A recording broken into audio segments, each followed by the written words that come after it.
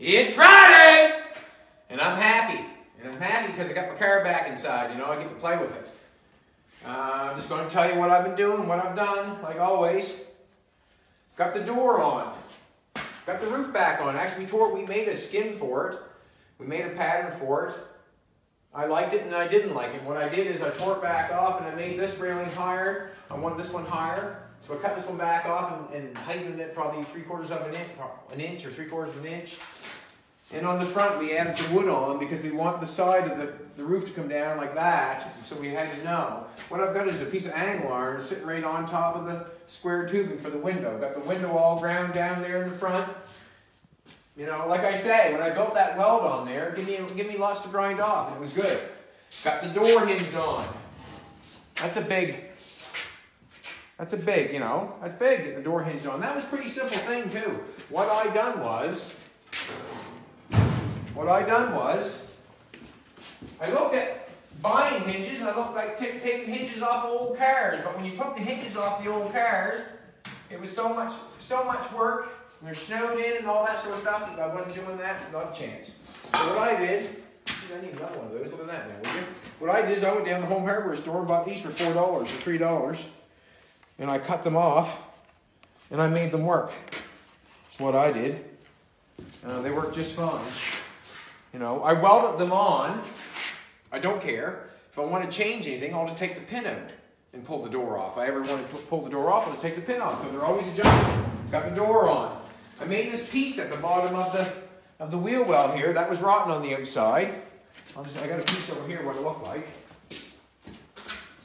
What I cut off. I was going to leave it, but I just couldn't. It was just too, you know, it was kind of jagged and had, you know, been fixed along the bottom there. And what the hey, like, you know. Why not fix it? I'm here. I got the winter off doing my own thing. So what I did is I made a paper pattern of that. And I put it in the bead roller, put the lines in it, made this into a 90. I just want to show you, I guess why it's Friday video, I'll just show you how I would have done that. This here also, this back piece, I made this back piece, it was all rotten up in here, and that was all gone. I could have made a little tiny piece and put it in there, and tried to weld it up and all that sort of stuff. But what I did is I just made a little piece go around here. Then I took a coat hanger, and I welded metal on that, filled that all in, ground it down to look like that. I can take it down even further if I want to, but I want to leave lots of meat there. I didn't want to make a piece and spend a lot of time. So I've got that done. I got the door swinging. I got the window ground. I changed the roof. I also chopped the windshield another inch. Just another inch to make things look better. I got it right on the money as far as I'm concerned. My car, cry if I want to. You know what I'm saying? So I got this done. I got this back piece welded in. I even got this piece welded on the bottom here and come up into my floor. And as you can see, it's just, you know, I make it as, you know, the way I want to do it. This car is pretty simple.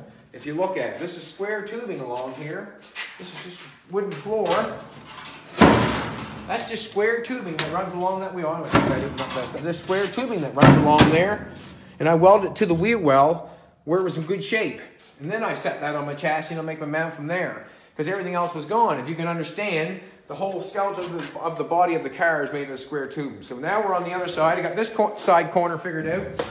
Put this all figured out. Put a piece in there. Cap that on the bottom the way it should be. This is the frame that I added on because this was a tractor. Jitney was cut off up there. I made this piece here. I just drew that on a piece of metal and welded a 3/16 plate on the top, just like it was before. When I get the body off, I'll be able to do the chassis. Sometimes I often wonder why I fix stuff like this, but what else would I be doing? You know, like, I don't know anything else to do, you know, so this is where I'm at. Just before I get this going, I just wanted to show you. I took a paper pattern. This is the square tubing that I weld my wheel weld to. This is square tubing, and I went right in the middle of it. So when I weld this piece on, it's on the middle of that square tubing. So when you look underneath the car, you can't see where it's ever been fixed. You would never know where it's been fixed. So this is the paper pattern in here that goes on there like so. That's where I got it from. Transferred onto a piece of metal. This is my piece that I cut off. Just like that. I got cut off there. I cut that off. Now all I want to do is put my lines on my metal to match up with this. My die isn't exactly the same as that, but you know what? I don't give a shit. So I'm going to do it anyways, you know. So anyways, but this is what I'm doing. This is what I got. I got my piece of metal on here. I made it fit right up underneath there like that. And I just marked that. I took a ruler and I marked either side of it, and I know where it's at. Then I just transfer the lines to the other side, and I'll put it to the bead roller and put my lines in it. And that's exactly what I'm going to do right now. Jolene's going to help me. Sparkles is going to help me today. Sparkles is sparkling today. And then, also, I bent a 90 on that edge. On this edge, I bent a 90 all the way along that. And I'll show you how to bend an edge on that corner. Pretty easy. But I'll show you, just so you know and we both know. Let's put a couple of beads in this if we can there, baby. I got her tightened down there. I don't know if you can roll the damn thing and do it at the same time or not, can you? I'll try. This is the face. We want the face out. So I want you to roll that if you can, baby. If I just roll there a little bit and see which way. Yeah. That's the way we go. Okay, go for it if you can. Yep. Look at that. She can use the... Whoa, that's good. Let's roll her back out nice and slow. She can use the phone, the camera, and roll all the metal at the same time. Huh? I'm keeping her. Keeping her. Go for it, baby. Want to go the other way, maybe? Oh, I'm off the line a little bit. Go ahead. Go ahead. It's Christmas. Santa don't care. That's another thing, too. When you're doing this sort of stuff. Slow up, baby. Can I go backwards? When you're doing this sort of stuff, if I mess up a little bit, if I do something wrong, it's not a big deal, you know. It's not really a big deal to me to mess up. It doesn't hurt my feelings. I'm gonna go the other way, baby. It doesn't hurt my feelings, and that allows me to get stuff done if I'm not so. Everything doesn't have to be perfect. Let's face it. Keep going, baby. Keep going. Keep going. Keep going. That's good. I'm gonna wind that one out because I don't want to put a long one. So that's as simple as that. How I put them lines in there. Simple as that. So that would be taken over here. And they don't, like I remember I said, they don't match up exactly because I haven't got the exact same die, you know. I'm not going to make a set of dies to put this on, but I can make that shape, you know, close. No, just like that. That'll be welded on there just like that. Gives me this one, and that one. Now I got the 90 to go under. I want to show you how easy that is. You know, you think that's just a paper pattern. That's just a piece of paper. Transfer it to a piece of metal. I showed you how to put the lines in it, so there's no big thing going on right now, so everybody can follow me, I hope. I need a hammer. Everybody can follow me, I hope. I'm going to get a hammer. What I do, I have this piece of I-beam, and I got a piece of tape here on the back side.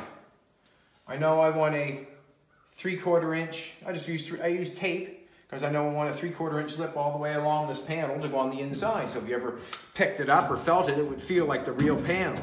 You know what I mean? I don't want to leave just a straight piece of metal. Also, when I flip this over, there's a couple ways I could do it. I could take a pair of pliers here right this second, but I can take a pair of pliers or vice grips, and I can bend that all the way up and then hammer and dolly it. I can do that, but I find it puts a lot of marks and grooves in it, you know what I'm saying? I'll show you exactly what I mean. This way here, you'll know. If I show you, you'll know. You could take a pair of these and bend it, and then dolly it all out, take a dolly and a hammer and dolly it all out. When you bend this over, it'll go all crooked on you because you're bending this edge over and it's round here, and you bend this edge over, it's round, it'll go all wonky on you, and you'll think you have ruined it or done something wrong, but no, it has got more metal than you need. So what happens is I just take it over to my shredder stretcher and straighten it back out again. So what I'm making is a 3/4 inch lip on this, I'm going to bend it over here, how I'm going to do it. I'm going to show you how I'm going to do it. When I get to these corners, it's going to act all funny and stuff. We'll dolly it. I'll show you how I dolly with a hammer. But when it's crooked, all I have to do is put that 1/2 inch into the stringer stretcher and I can straighten it back out again. If you know what I'm saying. But I'm going to show you here, just like this. I'm going to show you, and I put this tape on here, so when I look underneath this piece here, when I look underneath here, this I-beam, and I go to hit it, I can see my tape. I know that that's my line. And that's what I'm going to do.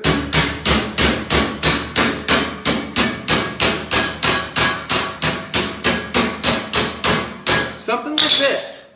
Something like this. In all honesty, like 1.5 hours, 2 hours. You should be able to, somebody should be able to make that and put that in there. That's my opinion. And I don't know what my opinion stands for, but that's just my opinion. You know? Couple hours.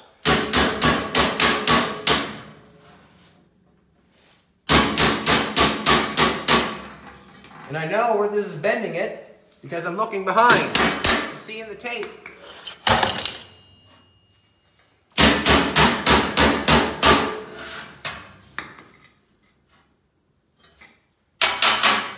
But don't look right, don't hit it. That makes sense, doesn't it? Huh? If it don't look right, don't hit it.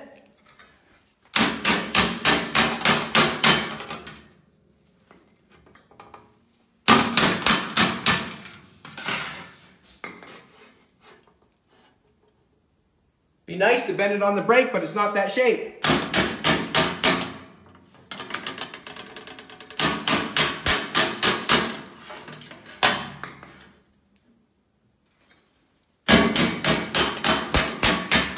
God love her.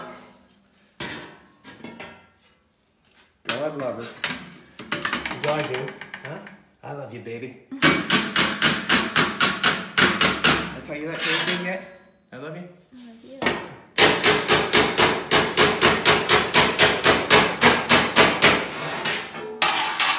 Got it halfway there. I haven't got it beat up too bad. You know what I mean? I'm hitting it on the edge. But where you take them pliers to it sometimes, or what I call breaking the edge, you sometimes you ruin it. Or not ruin it, you just put a lot of marks in it that you don't want.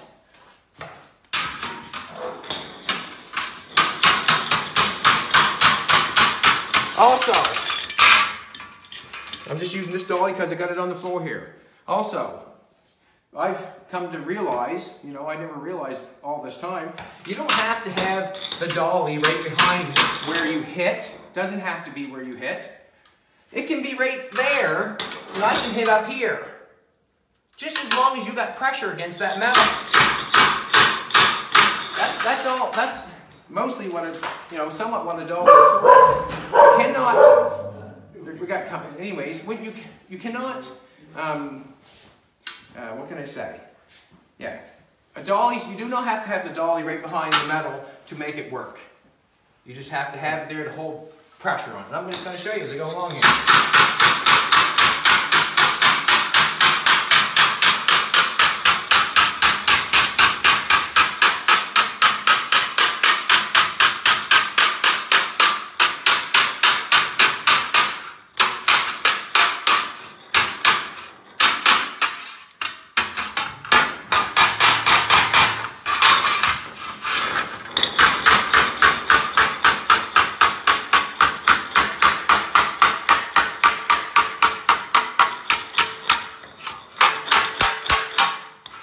Yeah.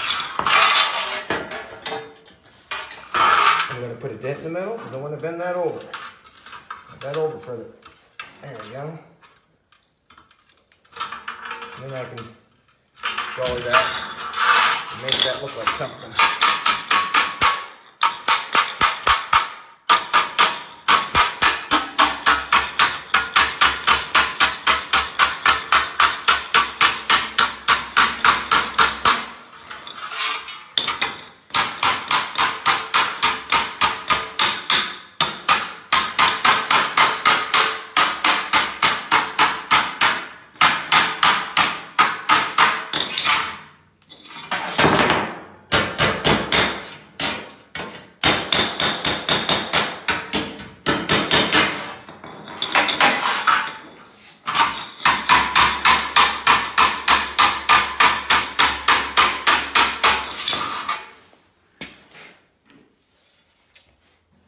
I bent that edge over.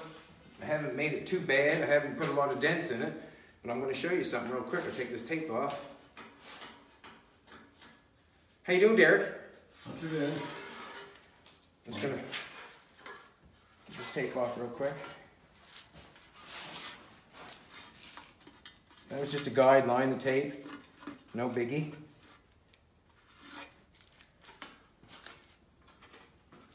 Any other time it would fall off, but this time I'm going to take it off.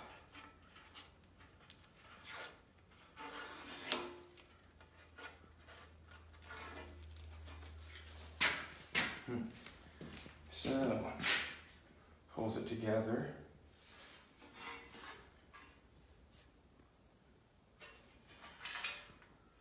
I want to straighten this out. I don't even think I have to use that. You know that?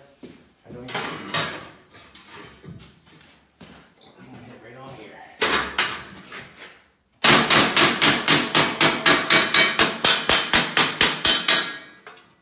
Most generally, I would try to straighten it out. What I would do is put this lip here, if it's crooked. If it goes this way, you know, I'm going this way, I'd have to put the stretcher in, bring it down, and pull the metal apart, which would make it go this way. If I needed to go this way, I put the shrinker in, step on it, and pulls the metal together, and makes it go this way. But this panel is pretty straight. You know, this line, all I have to do is cut this line straight with a zip cut, leave myself a 3/4 of an inch, and I got a really nice panel. Right there, it's in a little bit, but that's fine. So, if they go to the other side, there might be a little more hammer, I don't know, or whatever, but you can come and take a look.